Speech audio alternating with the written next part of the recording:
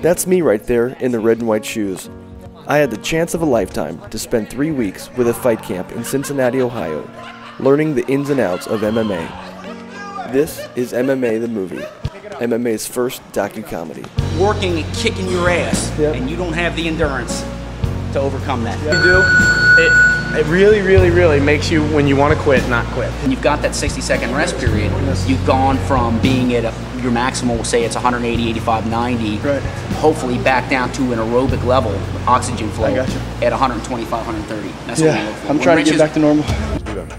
I wouldn't worry about anybody else. It's a pleasure, you know. You don't know how much it is to not have to babysit somebody, not have to stay on them, not have, you know. These guys are self-motivated. You don't have to do anything other than say, we're doing this, this, this, and they do it. You know, they never say no, they never say I can't, they never say I want to stop. Never. I've been with Rich for about a year now. Since I started managing, I think I've put like 25 or 26 guys into the UFC. I've had 7 world champions, you know, in the UFC. Rich Franklin being one of them, Jens Pulver being one, Pat Miletich, Matt Hughes, a lot of the well-known guys. Most of these guys I've seen develop since the beginning, from their amateur career all the way through their early pro career and all the way into the UFC. Ready, go!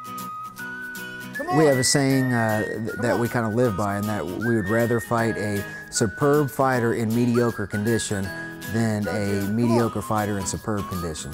Conditioning means everything. I just like the competition. I love to fight, so this is an opportunity for me to make some money while I'm doing it. You know, if fighting was still an underground sport and there was no money in it, I would be working a full-time job and fighting on the weekend still. So I mean, I do it because I want to. The fighters are getting better. There are more and more promotions popping up, but if I could change anything right now, I think it would be competition at the top. I'd like to see more than just the UFC out there. It would help drive wages up a little bit for the fighters. There are some guys that, you know, they've trained, they've fought all the small shows, they've won all their fights, they finally make it to the UFC, and they're only going to make $2,000 if they lose. It's just not the kind of payday that I think these guys deserve. Of course, you know, it's a business. The UFC right now is a monopoly, so they're able to do what they you know, for $2,000, there's a line of people that'll come and fight.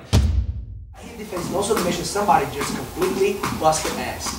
That was you. I know, I can smell it. I remember. He is the number one. Oh, you drug it over here. That's egg whites, man. That's egg whites.